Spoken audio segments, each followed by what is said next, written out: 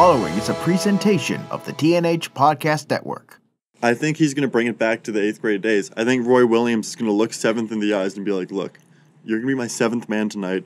I'm putting you on that goddamn court. You're going to put the ball in the basket, and you're going to do those things that you did on those white kids from wherever the hell you're from when you were playing 8th grade basketball. Dominated. You're just going to do that against Auburn and show them what's good. The guy was dunking a basketball and having ball as life highlight tapes at 8th grade. Did I even kiss a girl at 8th grade? I'm not sure. I'm not sure. No.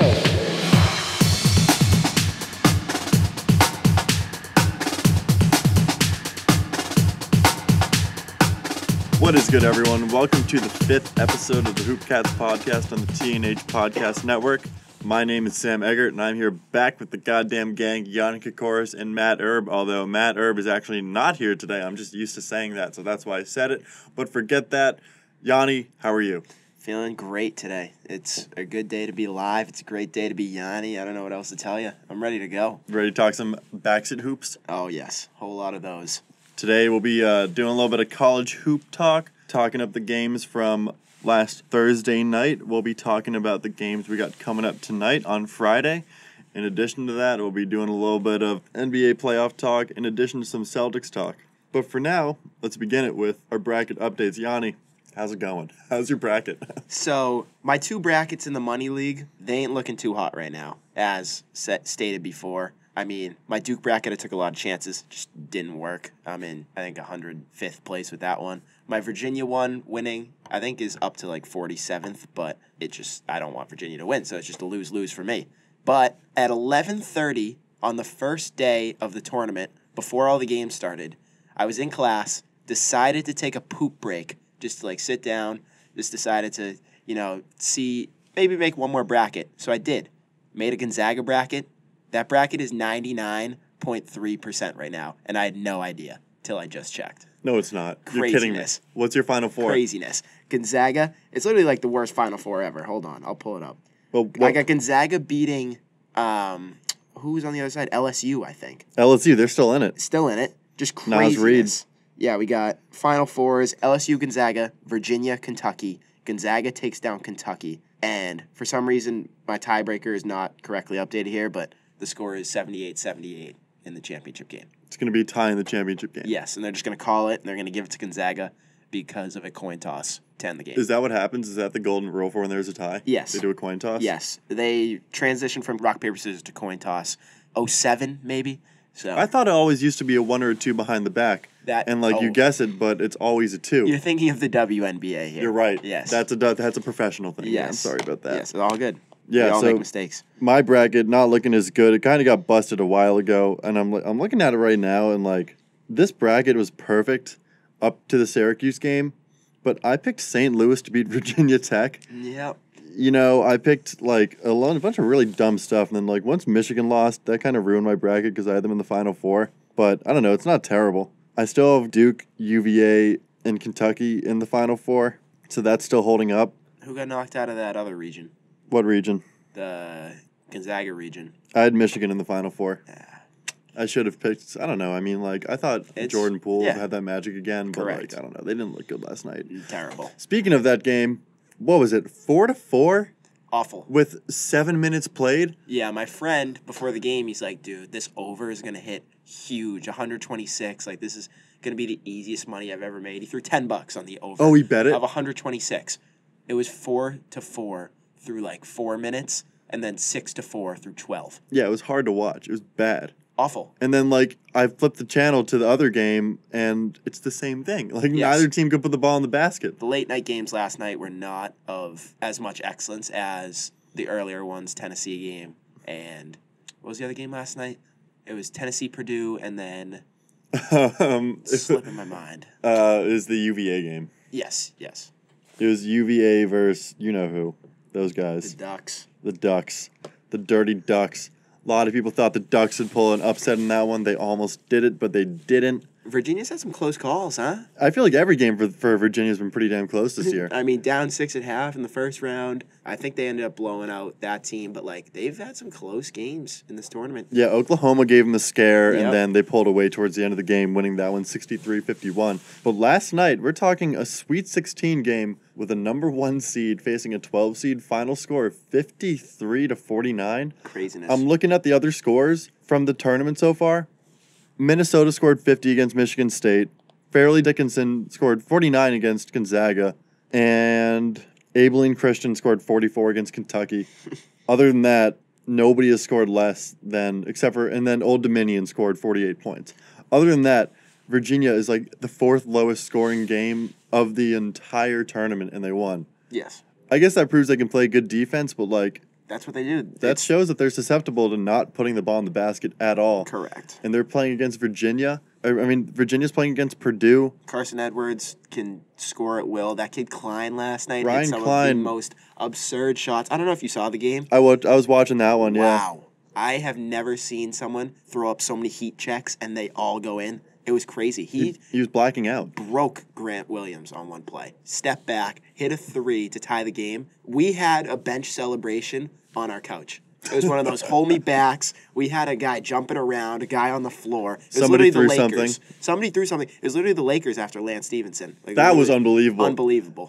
Oh my God. Did he step on his shoe? Yes. Does the bench reaction cover up all that? Yes. Absolutely. In every sense of the word. Yes. Also, Gonzaga is sadly impressing me. And I hate to say it. They are impressing me so much. Yeah, I didn't want to see Gonzaga do well either. But It pains me. that being said, I feel like Gonzaga versus Duke will probably be the best game we get this whole tournament. Yes, it has to be. I think that side of the bracket's going to come out with the winner, regardless of who it is. I just think Gonzaga and Duke are the 2 best teams, and they're going to meet up eventually, and it's going to come down to a brawl like the first time. Yeah, aside from those 2 teams, I think for the teams that are still alive, I think my dark horse right now has got to be Houston. Yes, because I think that they've proven that they're pretty legit as they spanked Georgia State. They demolished Ohio State, who was a pretty good team in their own right. Not the highest ranking seed, but I thought they could play. Still a good team, yeah. And now they're going to play Kentucky. And Kentucky, over the course of this entire season, has proven that they're susceptible to losing against good teams. We've seen it multiple times. Exactly. And I don't know, what's the deal with Washington right now? Is he still hurt, or is he? I think he's still hurt. I don't know if there's an official ruling on his status. Yeah, but I think he's. As far as I know, he's hurt. I'm pretty sure he's still out, so that's a major blow. Yeah. Keldon Johnson's still a damn good player, but Right. Tyler Houston's- Hero, they can all score, but I mean, Houston's got the experience. Houston's just a well-coached team with a bunch of veterans, and they've got really good players. They're March ready. Exactly. They're the That's kind the of team term that I you like. want. Like Corey Davis Jr. has been unbelievable this whole Correct. tournament. Galen Robinson Jr. is a beast. He's a defensive menace. They all shoot well from 3. They're going to be good. I'm confident. Me too. Very confident. Tonight we got a good slate of games. We got Houston, Kentucky. We got Duke, Virginia Tech, which a lot of people think is going to be closer than expected. We got LSU, Michigan State, and then a sneaky game, Auburn, UNC. I think Auburn's ready to go against these UNC boys. I think we're going to see a little upset city tonight. Auburn's looked pretty damn good this whole time. Extremely. Did I'm they have a looking forward couple to that close game. calls? Yes. Do I think they have some players who are ready to go against UNC? Absolutely. Their guard play is absurd. Bryce Brown, they can just score at will from beyond the line. And I know UNC can too. They can defend well. They get out in transition. But I'm predicting a little Auburn upset tonight over UNC. Yeah, I wouldn't doubt it at all. I really think that can happen too. I think that UNC still is a really good team. They're going to put up a great fight. But I don't know. Something tells me that Kobe White, Cam Johnson, not going to have great games. I'm predicting it right now. I think Luke May is going to keep them alive like he usually does. And then, aside from that, their roster's kind of weak afterwards. Nasir Little's probably playing the best basketball of his college career so far. Right now, yes. But that being said, he hasn't proven any consistency this whole season. For a guy who's projected a top 5 pick. Yeah, so I just don't know what to expect from him because he's been impossible to predict. He's playing about 18 minutes a game, scoring 10 points, but he'll have games where he's scoring 15 to 22, and then he'll also have games where he's scoring 3 to 8 points. Correct. But my sleeper is one of the greatest high school basketball players of all time. No, I'm not talking about Thon Maker. Nope. I'm talking about Seventh Woods. I knew you were going to say Seventh it. Woods. Now let me get a quick correction. Yanni, you know. Greatest 8th grade basketball player of all time. Fair point. 8th grade. I think he's going to bring it back to the 8th grade days. I think Roy Williams is going to look 7th in the eyes and be like, look, you're going to be my seventh man tonight.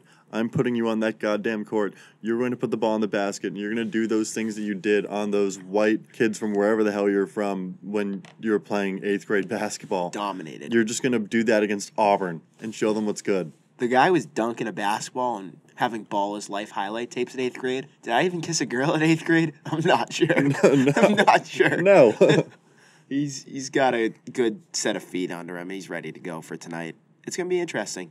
I think we got a lot of interesting games. I'm excited. Yeah, I'm looking forward to it. Also, real quick, did you hear the story about Ty Outlaw? No. So, enlighten me. Ty Outlaw, Virginia Tech. He was away for the tournament. Oh, I did hear about this, yes. His roommate was smoking weed in the room. He got arrested, and so when Ty Outlaw came back to Virginia, he also got arrested, even though he was no part of it. That's crazy. So they had to clear off everything, and he can play tonight because he passed a drug test. That's good to hear, because I was worried about that. Because when I first read that, I only saw, like, the headline. Yes. And I assumed that happened in California, because that's where they were playing. So I was like, weed's legal in California. Like, I know they're not allowed to smoke it in the NCAA, but, like, him getting arrested for that, I thought that was pretty excessive. Yes. I was even thinking, like, there might have been racist connotations, which there still might have been, because who knows? Virginia police, I don't want to assume things, but, like, whatever. That's another topic for a different day, but, like, I'm just glad that he's playing. Me, not so much, but for game-wise, I guess so. Yeah, well, like, you know what I mean. Like, the guy shoots 46% from three. He's a whapper, as some would say. He does whap threes. Whaps. But just in terms of the controversy that could have surrounded that whole ordeal, it's just stuff you don't want to deal with, especially in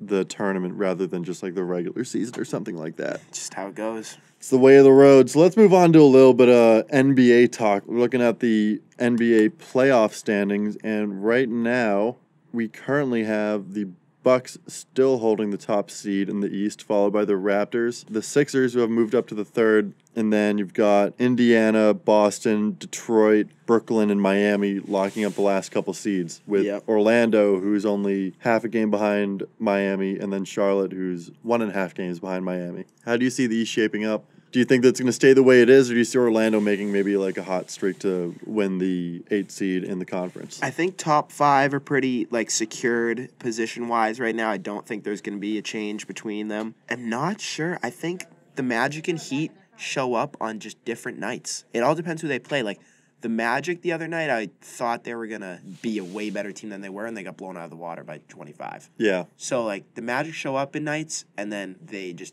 I don't even know who they are. They magically disappear. They're just remarkably inconsistent. Incredibly. I mean, it's either they're having a game where it's Vucevic who's dominant, maybe Jonathan Isaac's doing something, Fournier's hitting shots, TJ Augustine's looking the same way he did 7 years ago, but then again, they'll have nights where it's like Vooch may not be on top of his game entirely, and, things will just fall apart from there. It's a slippery slope for them. And also with Gordon's inconsistent play, that doesn't help them at all. Yes, not at all. And, going back to that game last night against Detroit, I think Detroit proved why they can be a legitimate force in the playoffs, because they did what they're supposed to do. Correct. Which is their front line dominating the game and then kicking the ball out for 3, because Wayne Ellington had a huge day going 7 of 13 from deep, hitting for 25 points. Griffin had 20 and 10. Yep. Drummond had 18 and 18 on 9 of 10 shooting.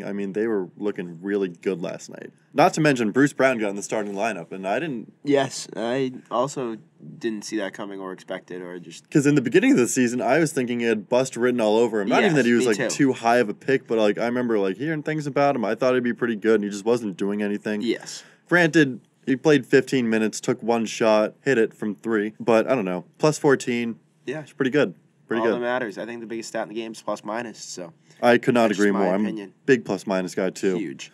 But regardless, I think whoever does end up getting the 8th spot is going to get swept by the Bucks. So just a soft topic for those teams. The Bucks are ready to go. What I really want to talk about is the mix between the 8th spot for the West and the potential. I can't remember who I said this to. I can't remember if I said it to you. Can't remember if I said it on the pod. Do we have a potential Warriors-Thunder first-round matchup on the way? That 100% could happen. And the Spurs have been surging over the past few. So yes, they've been playing great. 7-3 over the last 10. Oklahoma City's 4-10 over the last 10. Right. 4-6 over the last 10. So, yeah, that could happen. And over the past 4 years, you could argue that Golden State versus Oklahoma City has been the most captivating Western Conference matchup, just in general. Yes. There really hasn't been any other team that puts together consistently just all around. emotional, good basketball battles where you see Russ and KD butting heads. You got Curry, you got Thompson, Paul George, Steven Adams, just a bunch of beasts who want to win,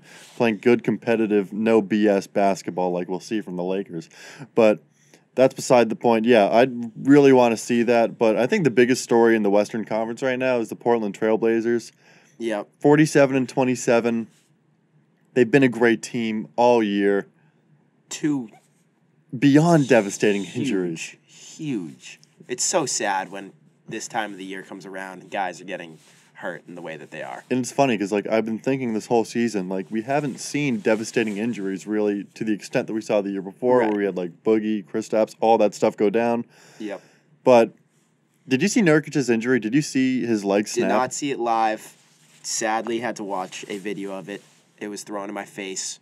I almost threw up. It was nauseating, legitimately nauseating. Gross. We saw Hayward's injury. We saw, I don't know if you remember Isaiah Cannon's injury from last year with the Suns. That one was bad too. But the Nurkic injury. Year too, Karis LeVert, someone. LeVert this year, dislocated his foot. Yes. So, it did look really gruesome, but not as bad. He's back and playing. He's back, yes. So, but not playing. He's not injury. playing well. But the Nurkic injury, oh my God.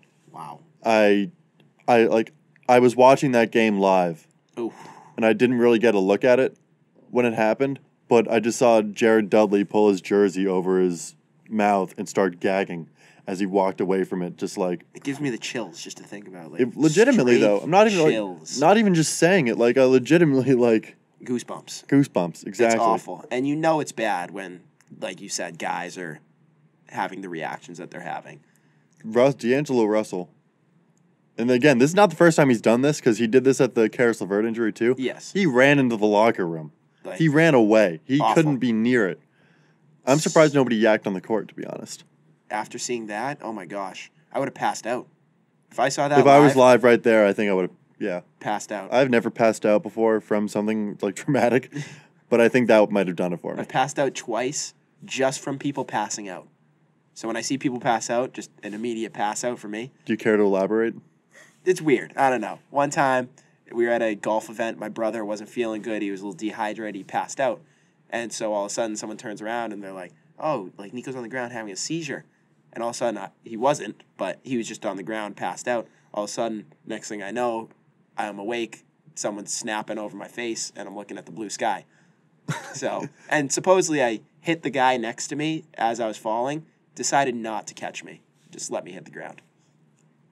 So I don't know what the deal is with that, but don't pass out in front of me, or else I will. You will join pass you out on too. the ground. Hey, but if I'm near you and I see someone else pass out, I will make sure to come by your side and make sure you don't fall hard on the ground because we need you for nationals. You got to have a checklist. First thing is, did I see the person pass out?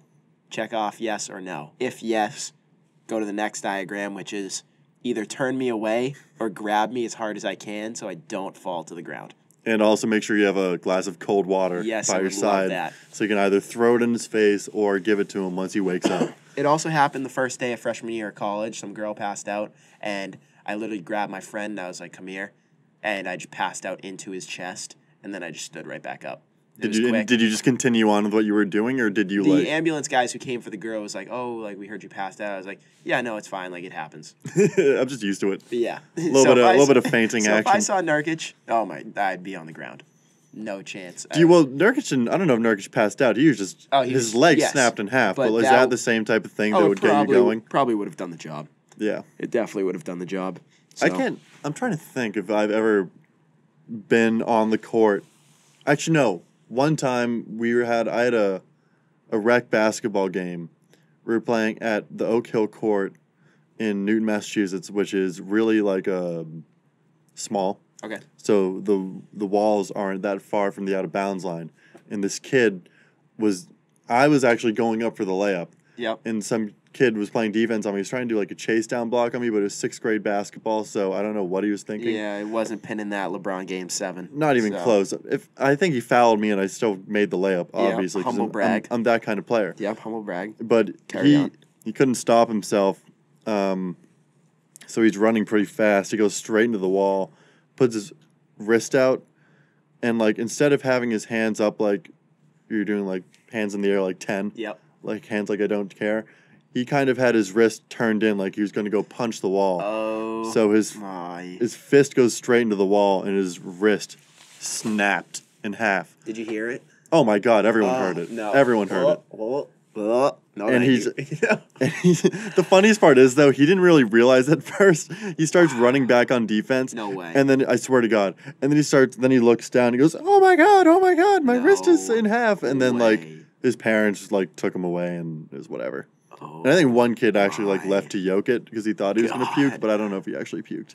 What? Yeah, but that's my injury story. Actually, no, I have one other one. That is bananas. So I had a soccer game, and yeah, somehow I played soccer. I know what you're thinking. Yeah, that was my first question.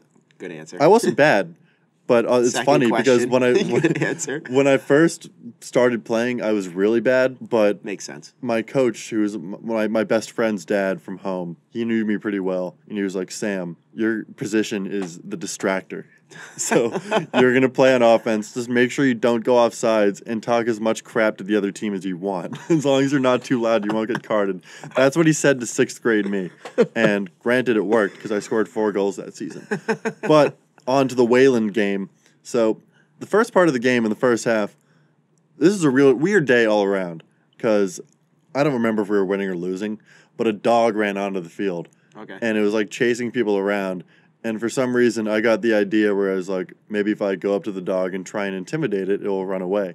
So I go up to the dog, I like bark at it, and then the dog immediately goes at me. Oh no. And like this is in the middle of a game. Like play had not stopped. Or play might have stopped because the dog is on the field, and the dog's chasing me around. All my friends are like laughing at me. They still bring it up to me to this day. And then eventually the culminating thing was I ran to our bench, and I was wearing cleats, remember that. So I jump onto the bench, slip because I had no friggin' traction. Correct. And the dog is still right there, like all over me, and like he wasn't doing anything to me, but like I was scared out of like lifeless. Right. And How big was this dog? It was like a border collie, probably like 30 pounds or something like that. I don't know. But it was like a stray dog, so I guess we didn't know if it had rabies or whatever. So like that's why some kids were nervous, but like That's a fair point. I don't know why I like went up to it and like barked at it. That was dumb. But later on in that game, after that had blown over, there was a play outside the 18, and the ball was like sitting there stagnant, and me and another kid went at it, me and an opposing player. And the only thing that I was good at in soccer is kicking the ball hard. Yep. So I go to kick the ball, and the kid plants his foot right in front of it. And like I thought I tore his ACL because I just kicked right through it, and the kid was on the ground crying for like 15 minutes. You are putting some bad images into my mind. I'm sorry to all of our listeners, but I love injury talk because it's kind of funny, honestly. See, I'm the opposite, but that's crazy. I just never forget that kid's scream. Like, and I don't even think he tore his ACL. I think he overreacted because he was in like 6th or 7th grade or however old. Be on the podcast with a serial killer, folks. It's more like a serial injurer. Serial injurer. Serial ACL tearer. I like that. but that's beside the point. So yeah, that's my little injury story. So wow. Glad that I got that off my chest, even though it's not really like a thing that I really think about too often. All right. Well, I think little switch up here. I have to bring up the fact that I think the Utah Jazz, if they don't have to play the Rockets in the first round or the Warriors in the second round, I think they're a Western Conference Finals team. And I'd like to hear your opinion on that. You said if they don't have to play the Warriors? So right now, they're the 5. The Rockets are the 4.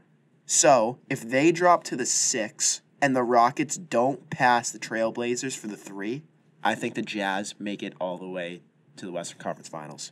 Beating the Trailblazers, beating the Nuggets. What about the Clippers, Thunder, and Spurs? They would have to do their own thing. I think, like, just if it holds, you know what I mean? So if it holds as the Clippers pass the Jazz, but the Thunder and Spurs don't pass. So if the seeding goes like this, Warriors 1, Nuggets 2, Blazers 3, Rockets 4, Clippers 5, Jazz 6. Like the Jazz 6, that's an easy first round. Finals. That's an easy first round win against the Blazers because I don't think anybody expects anything from them anymore. Not much at all. Because like Dame is still great, but like it's him and then like Evan Turner after that. So I mean, it's hard to dispute that, but what I will go on the record saying is that like I think the Jazz have a chance to beat the Rockets potentially. I don't know. Yeah. I don't. The only I wouldn't say that's out of the question. It's not out of the question. I just don't think they could beat the Warriors. That's my only concern. Well, who's going to beat the Warriors? The Rockets. You think so? I think so. They've done it before. They have. I think they're ready for 7 games this year. I mean, look, Harden's not on a hot stretch right now, but I think that the reason for that is because he's saving his shooting for the playoffs. A common rule of basketball is you have to get your misses out of the way before the makes can come. So he was like, damn, I'm making too many shots. Law of averages is going to come back and bite me in the butt. I have to start missing shots. Exactly. He's like, doing I it on can't purpose. have my misses come in the playoffs. My misses need to come down the stretch when we've already locked up a playoff spot. And It's so I know sad that if I'm because- hitting shots and I'm good enough, even if we drop down to the 5th or 6th seed, which definitely won't happen, we can still win games. And he's that good. He's just that good that he can miss shots on purpose to do that. Yeah, Chris Paul's probably on his side for that. Yeah. Oh, yeah. I don't see why not. Austin Rivers came out with a quote today and said if those boys keep playing D, they are a title contender. He's not wrong. Not wrong. I mean, they can match up with teams all the way through. Yes, Because Chris Paul is an elite defensive point guard. Still. Harden, when he tries, can be an elite defensive player. Yep. I think that P.J. Tucker is a good on-ball defender. Eric Gordon, when he wants to, he can be a good defensive player. And then Clint Capella's Clint Capella. I mean, Yes. he's around the 7. rim, he will protect Exactly. anything. Yes. And he's 7 feet tall. He's got a vertical. He's got the longest arms aside from Giannis in the NBA. I mean, he's just a beast. So now let's do a little change up on the pod. We said that Matt's not here today, but I think it might be worth it to give him a little buzz, see if he wants to have some chatter. And he doesn't know he's going to be on the podcast today, so little surprise action here. see how he reacts. We'll see if he even picks up. Here we go.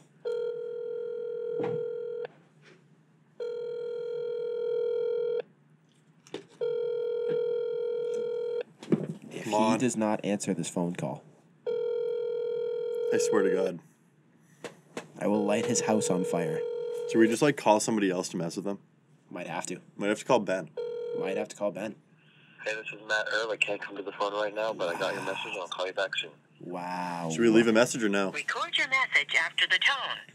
Simply hang up when done. Thank Or you. for delivery options, press the pound sign. Delivery options? I don't know what delivery options are, but hello, Mr. Herb. We are calling to let you know you were supposed to be on the pod at this moment in time. Not live, but on the phone, and we needed you. We thought you were dedicated enough where you'd pick up, but Just a phone call, you know? That's all it is. we're just trying to buzz in. Just a phone call. I'm a little hurt, a little saddened by this news that I'm not as important as I thought in your life. So I second that. we're going to have to take this up on a serious matter some other day. Yeah, we might have to talk about this on the pod next week. Yes. If you're here. If I mean, come on, at this rate, what does he think he is? But maybe if you hear this, you'll give us a call back and we can get you in on a little insight. And we'll answer the phone. Yes. Oh, we will. Don't worry. Cheers. Peace out. Gosh, who does that guy think he is, huh? I don't know if I can look him in the eye anymore. I can't. That's absurd. I play volleyball with him. I make eye contact with him when we're playing so not that we can happening be on anymore. the same page, but now I'm going to have to look at his forehead or something like that. It's not going to work. Gonna have to wear spoons over my eyes. It's just how it's gonna go. That would look very interesting on the court. Yes, but it might have to happen. I'll get some Taco Fall rec specs. Yo, speaking of volleyball, do you remember that one ball that I hit when we were scrimmaging and I put it straight down into your throat? Demolished. I think I hit that right in front of you and you're just like, wow, I can't get to that. I literally was like, that is something I've never seen before. I was taking a little note out of your book, playing some bully ball. That's you know, all if it you know what I'm is. talking about. A little bit of BB. I've bully learned ball. I've learned my bully ball through the ways of just maybe Kobe Bryant, just the way he just dominates people. And you just got to get in their face. You got to let them know you are bullying them, and that's what I do. And I just replicate that. And I was bullied. I am a victim at that point. We're all victims. Yes. Oh yes. I was a victim of my own bully ball because I knew that I was impacting my teammates. Or, I don't know, what do you call, when you're doing a scrimmage, this might be a remarkably dumb question, but when you're in a scrimmage with your teammates, is the other team, are they your opponents or your teammates? Definitely your opponents. I get so competitive. Even in a scrimmage, I get so competitive. I don't lose. So that's why I would get frustrated. But What are happened not my yesterday? Did teammates. you win or lose? Oh, we lost. That's right. Yes. That is right. And was I still mad about it an hour and a half later? Yes. Furious. You know what? That makes me happy to know that you were mad about it an hour and a half later because I Furious. like having emotional impact on my opponents. My longevity was definitely destroyed. Good. But let's do a little Celtics talk. A little bit of C's talk. So I got a question for you, Yanni. Yep. I think that one problem that we've had this season is that we don't really know, like, yeah, we've got our starting five, but we don't really know who, like, the ending five is. And I feel like coming into the playoffs, that's a really important thing to get knocked out of the way. Because I don't see them going far if it's a different five every night. So I want to know, who would you have in there? Would you do, like, a substitution type thing where maybe you have Marcus Smart playing when you need defense, you bring in Hayward or Brown when you need offense? I just want to know where you stand on that, what kind of players you'd want to see down the stretch. I think you hit the head on the nail. I think if we're going to go far, we're going to need that five. But I think it's going to be that six through two different situations. I think if we are winning, the five is going to be Kyrie, Al Horford. Hold on, folks. Jason Tatum. My five will continue after this message. Hello. Hello. How we Hey. doing, Mr. Sir? Hello. How is it going? Pretty good. You're live on the podcast right now. Matt, you sound good today. Wow, live? Live. Wow, okay. I'm honored. I'm glad that I could be phoned in from home today. Yeah. Long distance. We're Matt. trying to keep the relationship Long alive. distance. Matt, do you want to give us a little health update? Health update? Yeah, I took a 3-hour nap after my meeting today at 9 a.m. And I went to Dunkin' Donuts to pick up some food for myself. Just cleaned my bathroom. Now I'm laying back in bed. What'd you get from Dunks? I got some munchkins and a bacon, egg, and cheese, and I definitely overpaid for all of that. I definitely shouldn't have gotten munchkins. Like usual, yes. That's a nice, healthy, get yourself back on your feet snack, right? Yes, I'm starting to feel a little better. I'm going to probably lay down again at some point, and then I'll be ready for tonight. Good. So, how's your bracket looking so far? This is off topic from what we were talking about, but while we have you. So for my Sweet 16 last night, I thought I went 2 for 4. So I think I got a Virginia right and I got Gonzaga right. But I thought I had Michigan winning, but I did not. I had Texas. I checked again. I had Texas Tech winning. So I was pretty proud of myself for that. And that big Tennessee-Purdue upset. That was quite the game. I don't know if you guys watched the full thing, but it was quite the second half. We've talked about it a lot. The shots that Purdue hit, that Klein kid making 6 for 7 on 3-pointers, coming in clutch was just craziness. When they kept absolutely crazy. when they kept cutting to his dad, I was like looking at the guy and I was like, this man is about to have a heart attack. He was getting so excited and he was so anxious. It was ridiculous. Yeah, it was definitely the game so far. For me personally, I put it ahead of the Duke UCF game right now. I think so as well. Yes. That's what March is all about, my friend. All right, so I had Tennessee going to the Final Four too. Yeah, so, most people did, that's sadly. Yeah, most people did, so not a good look. But we're in the midst right now of a little Celtics. The 5 guys on the court for the last 5 minutes of the game. Who do you got? Is the question who am I putting the first 5 on? Like, who is my starting 5? No, who are the 5 guys you want closing out a playoff game for the Celtics? For the Celtics, obviously it's got to be Kyrie Irving. That's pretty much a given. I think Marcus Smart, as I've talked to you guys before, is such an underrated player, and he's such a good pairing with Kyrie Irving because he doesn't need the ball in his hands to be effective. He can dish out, get a bunch of assists, and he's just a great match with the scoring that is Kyrie Irving. I'd put Jason Tatum out there too. Al Horford obviously in the 5, and then I'd probably stick with Marcus Morris too. I like the starting lineup that Brad Stevens has been going with for recent games. All right, I was pretty similar to yours. I was doing it situationally wise, and I said if we needed offense, the guy Marcus Smart is not in, and Jaylen Brown is in with the way he's shooting. Yeah. But he's been playing pretty well. Yeah, I'm very on page with you here. I kind of differ. Marcus Smart brings defense that Jaylen Brown doesn't. So when we need them to, when it's like playoff time, where a defense is going to be needed. Yeah. Yeah, my only suggestion there. And this is where the problem comes in for me. It's Marcus Morris he's probably our best guy for defending against a big athletic forward. That said, his shot selection down the stretch is unbelievably bad, and you could pin a couple of losses on him for shooting dumb threes early in the shot clock, breaking them, and then everything's downhill from there because guys are like, why'd you take that shot? And they get frustrated and whatnot, and it's just like, I'd rather have Gordon Hayward who makes good decisions with the basketball out there. Is that crazy to think, to not have Morris out there?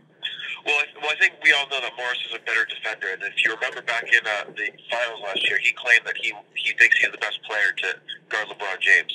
So I think defensively, Marcus Morris is your guy, but I agree with you that he hasn't been making the best choices in his shot selection. My only problem with Gordon Hayward is that in transition, it's hard for him to keep up with some of those fast guys. So he could be a liability there. But I think Gordon Hayward would most likely make the smarter basketball move, whether it's passing it or dishing it out or taking a good shot. Yeah. All right. Yeah, I agree. So Good looks. I got one final question for you. Yes, sir. How long you on the DL for? And also, don't listen to the message we left because we kind of roasted you a little bit. very much so. Just delete it. Yeah, I'm sure I'll be fine sooner rather than later. I'm upset that I had to miss the podcast today, but I'm sure the messages you sent me has something to do with LeBron James. And again, I would suggest that we don't hate him. Don't hate me for not hating him as much as you guys. Listen, one last note for you. One of my good friends said, last night took an L, but tonight I bounced back. And that is you, my friend. That is what I'm going with today. I'm hoping to be rested for a good night of being together tonight. So Let's go. I hope to feel better, but I'm about to go take a nap again. So thank you guys for having me on and letting me be a part of it. We wish you well, my friend. We wish you well. Drink some tea, Matt. I'll drink some tea and tell producer Ben I said hello as well. Shout out producer Ben. He's a fan favorite for sure. By far. Yes. We will. We'll see you soon. All right, see you soon. And that's your Matt Herb right there. Yeah, a little merbology for the day. So, yeah, let's keep going with the Celtics talk. I mean, I think that with the Kyrie lineup, yes, you want to have guys who are just going to be, like, content with feeding the ball to Kyrie, i.e. Marcus Smart, Al Horford. And then you have Tatum, who's should be a great secondary scorer in that situation. But if we learned anything from that Cavaliers game, is that Tatum is at his best when he is the primary scorer. Yes. He is not a second fiddle kind of player. No. By any means. There's so much malleability with this team where you can go with a ton of different lineups and they'll still be good. And finding the optimal one It's tough. It's tough because it might mean taking your best players off the floor. Right. Which is part of the thing. And I think that if we're looking at an optimal end of the game lineup, you should want Tatum out there, and I do want Tatum out there because he's a big shot maker, but you need to have Kyrie out there, and I don't think Kyrie works great with Tatum on the floor. I know that they have good off-the-court chemistry, but like it's just the way their game styles mesh isn't natural. They both need the ball. They both need the ball to score. And they both need to set themselves up rather than getting set up. My only problem I have with Kyrie, me and Kyrie have been in a little bit of a rough patch as of this whole entire season. We were good. I called him Byrie. We were bad. Called him Kyle. Now we're back to Byrie. But the only problem I have with him is he can't expect to take the last shot every single time. I know he's the best shooter. I know he should get the last shot every time. But he should not expect to take the last shot every time, because if that's his expectations, then the Celtics are going to have real problems with those last second shot attempts and like the plays Brad Stevens draws up, because Kyrie gets so frustrated when he is not the one taking the last shot, win or lose, which I get. He's the best player, I get it. But to win those games, you need the best shot. It doesn't matter if the best player gets the best shot. You need the best shot. Well, and that's the only problem I have with him at the moment. That leads perfectly into my point, because I think what it should be for the last shot is you give the ball to Kyrie. No questions asked. You give the ball to Kyrie. If he has an open shot, beautiful. Take it. He's a great shot maker. Yep. If not, you just can't force these bad shots. That's the thing right He needs there. to look out and realize Jason Tatum, Gordon Hayward, Jaylen Brown, all these guys are there to get good shots off. And I understand that you got to remember, we remember the Magic game where Hayward passed it into Tatum, who was pretty open. Yes. It sparked a lot of controversy. That sparked all the controversy right there. But I don't know. I think the right move is putting the ball in Kyrie's hands because he's just a huge playmaker, and it's as simple as that. Yes, he just has to have the mindset that he's going to have to make the play, not make the shot, if you know what I'm trying to say. Yeah, I'm fully on the same page. He's got to be making the play. The shot... Because I can't remember which game it was, but he took it wasn't a buzzer beater attempt, but it was late in the game. It was a few games ago. I can't remember which game exactly, but we were watching it. Kyrie gets the ball, takes 2 dribbles, 3 dribbles, throws up the worst shot I've ever seen in my whole entire life. Celtics lose. I remember that one. That one was tough to watch. A frustrating game. It was the game where we blew it. We were up like 18 and we blew it. I can't remember the game off the top of my head. Yeah, but it was against a team that we did not deserve to lose against, and we blew a fourth quarter lead. I was sitting there in astonishment that this team could blow that big of a lead and not even just, like, be fazed by it. Like, these are games, like, we don't have to win necessarily, but games we need to win. The games we should win at least. Should win, yes. Yeah, I believe that was the Hornets game. Oh, yes, Kemba. Kemba, yep. Kemba went on a 30, or Kemba and the Hornets went on a 30-5 run. Yes, to that's close what it was. out that game. Thank you. Kemba's killed the Celtics all year long. All year long. And that's been the stem of a lot of controversy, too, because at the end of that game, Kyrie was indirectly calling out Brad Stevens for the defensive game plan that just hasn't worked against Kemba this year. And I don't know. Brad Stevens has done a good job throughout his entire coaching career coming up with game plans, whether it be defensive or offensive. I mean, the Celtics have been a top-flight defensive team basically throughout his whole tenure until this year. And, like, it's hard to pin down that on one player because we had a good defensive team when we had the biggest defensive liability in the history of the sport in Isaiah Thomas playing a lead role.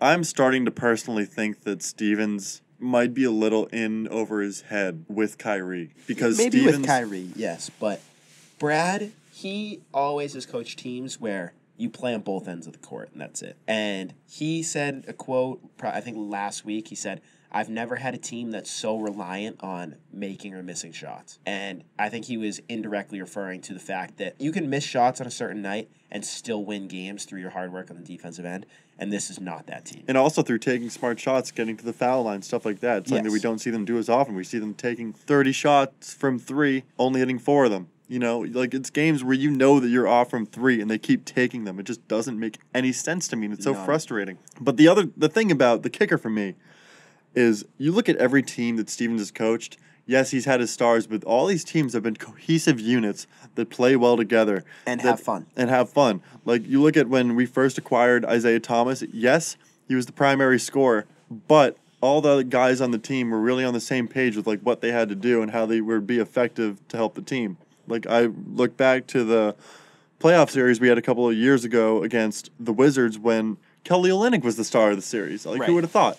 Game 7, the Neard, the GOAT. He scored 26 points, 14 points in the fourth quarter, and I don't think anybody was happier for him than Isaiah Thomas. Exactly. It's things like that.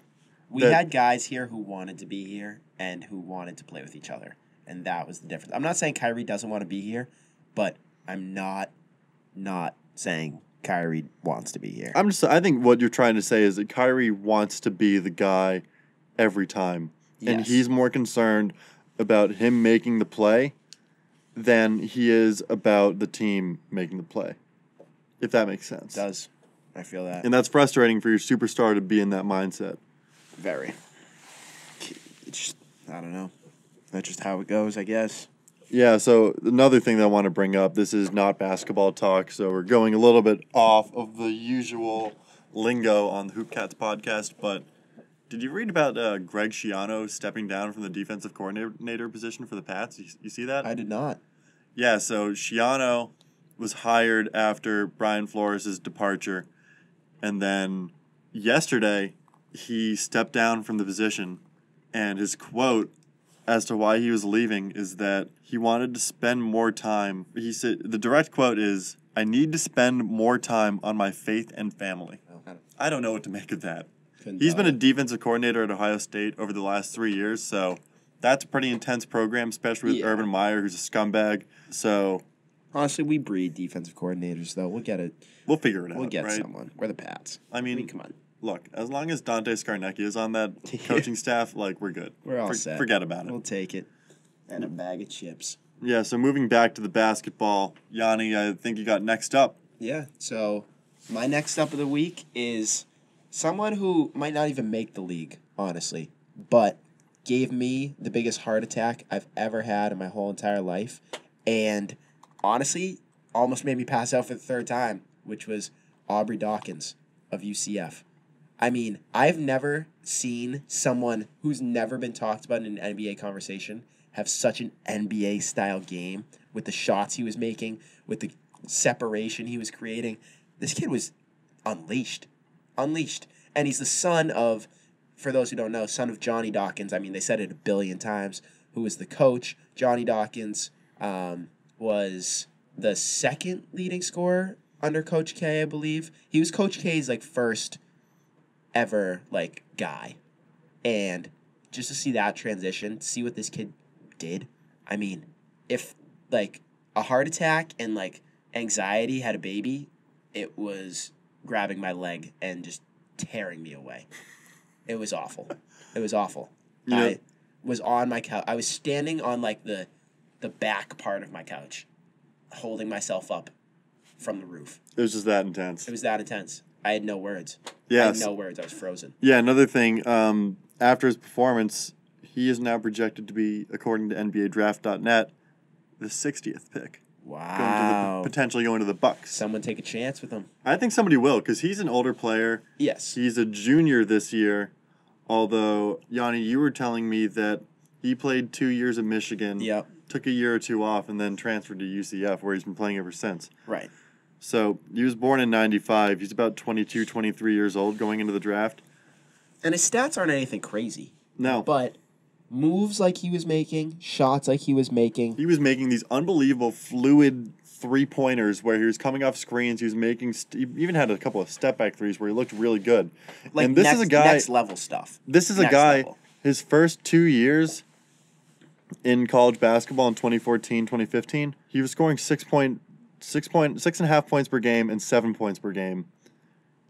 Shooting, like, he had a good shooting percentage from the field, 50% both years approximately, but still, that's not even Europe numbers. Right. Like, those guys aren't even going to play in Europe. Right. But I'm looking at his last 5 games. Cincinnati, March 7th, didn't do anything. He only had 5 points. Saturday, March 9th against Temple, a 62-67 loss. He did not miss a shot and scored 36 points. Crazy. Which is unbelievable. Crazy. On the biggest stage ever. That was the most watched college basketball game of all time, I think. Yeah. Not college basketball game, excuse me.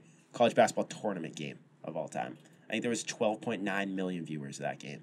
Oh, wait, no, that's the Duke game you're Crazy. talking about, Or right? that round. Yeah, sorry. Oh, I'm talking about the Temple game from back okay. in the day. But yeah, Okay. he had an amazing game, 36-11. But yeah, the Duke game Crazy. was unbelievable. 32 Crazy. points, Crazy. 3 boards, 4 assists, 3 steals too. One of which was really clutch. But they still lost, so I don't know how clutch that is. But like, still, I think he's a potential impact player. I don't know, anybody that can shoot and has a body like that, because he's a bigger player, they can have a role on an NBA team. That's why he's next up this week. So, to close out the podcast, I was thinking we'd do a little bit of fantasy baseball talk because I just had 3 drafts and it's like all that's going through my head right now. I'm in a league where I pay $100 to get into it, and last year I came in 11th place out of 12. The year before that, I came in 8th place out of 13. So, I've basically taken $200, put it in my dishwasher, pooped on it, and then didn't even give it to anybody. So, I don't know what I'm doing. I'm in 2nd place right now after 1 day, but I made a terribly dumb decision where I kept Robinson Cano on my bench yesterday. He hit a home run on the first pitch he saw. A little unexpected. And then it was against Scherzer. I Yes. mean, give me a break. One of the best pitchers in baseball. My thought process was I can either play Nico Goodrum, who is the hottest hitter in all of spring training, against Marcus Stroman, who hasn't been good for 2 years, or I can let Robinson Cano, who was suspended for 80 games last year, hit against Max Scherzer. Even basketball fans know who Max Scherzer is. He's a stud. Yep. But I was wrong. But I'm in 2nd place. I probably would be in 1st place if I played him, but whatever. Craziness, but that's how it rolls sometimes. Yeah, Make so that's- decisions. You're the GM. That's my GM talk for the day. Yanni, any closing points you want to make? It's been a pleasure. We've had a good pod today. I've appreciated the talk, and roll Devils tonight and Sunday, hopefully. We'll Yeah. see you next week in the Final Four. Yeah, I'm looking forward to a Blue Devils win tonight. I think that should be a good one. And yeah, we look forward to having Merv back on the podcast the next week, and hopefully we'll have some more special guests as the weeks go on. If Duke loses tonight, don't expect me to be on the podcast. I will probably be still passed out or just dead. So, good luck. Yeah, according to Chad, who's Yanni's roommate, when Duke loses, Yanni goes into fetal position for hours on end. It's sad. It's something that's very difficult to watch. Mm-hmm. Frankly, it's difficult to think about. But, hey, he's a dedicated fan, and you got to respect him for that. Got to respect him for That's how it. it goes. All right, well, I'd like to thank our producer, Benjamin Strawbridge. We'll be back next week for a little bit of more podcast action. Hopefully Matt's back, as I said earlier. And thank you very much for listening to the TNH Hoopcats podcast on the TNH Podcast Network. My name is Sam Eggert. I'm along here with Yanni Kokoris, and we will see you next week. Hoopcats, Outcats.